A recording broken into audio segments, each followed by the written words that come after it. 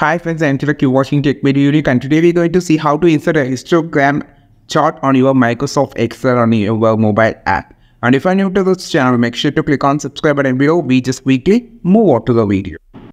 So how to insert a histogram chart on your Microsoft Excel, just going to show in this video. So I just selected the values here and just going insert the chart option first.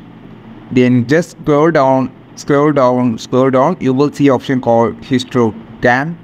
So click on this and you can find only two type of charts here. We just click on this, so you have a histogram chart here.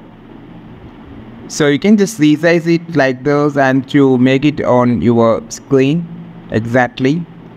So if you want to change the type, you can just go inside the type option and you can just change this.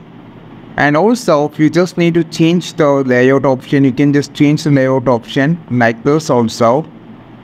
So you have three layouts. And if you just need to change the colors, you can just change the colors from here directly. And also the style can be changed from here. So you can find the different type of styles from in the chart like this.